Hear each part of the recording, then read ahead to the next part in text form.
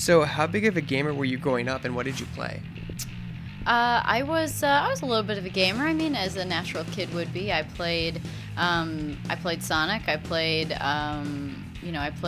Super Mario Brothers. I played any kind of racing game that existed. Track and field. I shot some ducks. So yeah, I mean, I played a lot of games growing up. And do you have a favorite Sonic the Hedgehog memory of back then you can share with us? Can anyone remember really that far back? I mean, I think more than anything, what I remember is playing the games when I'd be on the road, like racing go-karts and being in my van that like I went to the track with my family, and playing with my friends at the track. So I kind of remember the places more than I remember exact memories about the game. And what's it like being featured in Sonic and All-Stars Raging Transformed? It's really neat to be able to be a player in it, especially being such a famous game, such a iconic game, to then be able to be a player along with Sonic the Hedgehog and all the other All-Stars, of course, as that's the name of the game. It's very flattering, and it's really cool. It kind of comes full circle. And how does this compare to seeing yourself in NASCAR games? Well, NASCAR seems like it's kind of a shoe-in for me. So to be in something like a Sega game is, to me, more cool, because it's something that's not common and it's not a given that I would be in those games. So I actually like it better. Disney's Wreck-It Ralph is also featured in the new game. How do you think your vehicle holds up against this type of competition in the game? I don't know. Talk to me about Wreck-It Ralph. I'm not really sure. It sounds like he's a pretty aggressive driver. Is this true? I think so, yeah. His car's very off-roady and stuff. So it's not just a clever name. Okay. I think that you'll have to play me and realize that I can throw balls of flames, and that is going to be pretty detrimental to the players around me. And what tips or strategies would you give to anyone who's going to race your vehicle in the game? My suggestion would be, first off, pick me to play me, because I'll be a really good one to choose. I'll be fast, and I have lots of skills and talents. And I shoot balls of flame, so it disables cars and allows you to be able to get by them. So I think you need to find out for yourself how awesome I am in the game. And how popular are video games in NASCAR? Video games are pretty popular, for sure. I think that given the fact that we're in a racing environment, in a playing environment, racing games tend to be something that's obviously really common. So, growing up, I played them, and some people continue to play them, and so I think it's a good fit. And what games are popular on the field these days during the rain delays? I don't know. You'd have to ask them. I don't play games as much these days, so I would have to say you'd have to ask them. I know a lot of drivers do iRace, which I think is more of an online thing.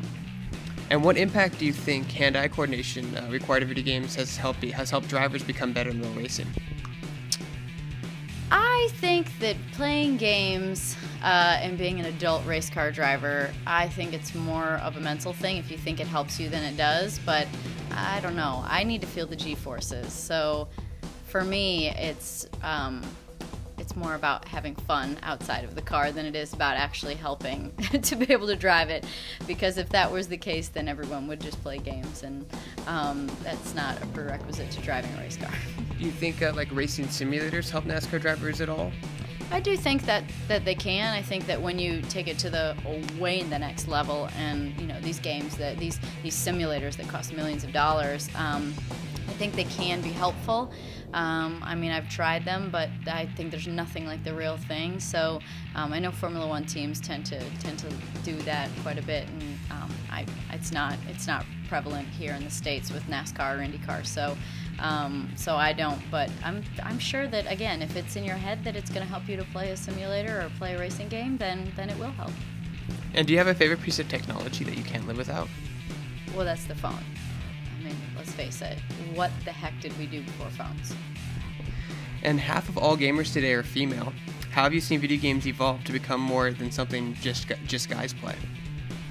Well, they're very visual. That's one thing's for sure. I mean, there's visually really amazing. So I think that maybe that might appeal to the female eye. We kind of tend to be about appearance a little bit, maybe. I think it also is about it's about, being able to have fun, and the games are just get better and better over time. And us women are smart. We just waited till the games were better.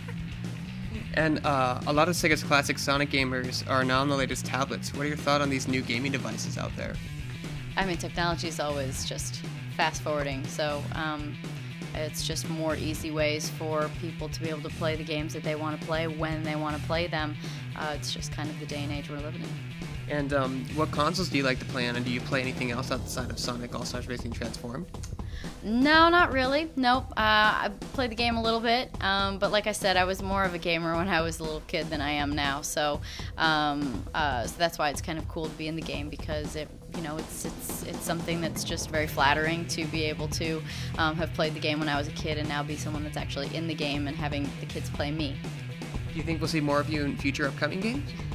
I guess we'll have to talk about that. I mean, maybe could I be a staple player? I mean, is this where we're going with it? Maybe. I don't know. I'd like to think so. That would be pretty cool.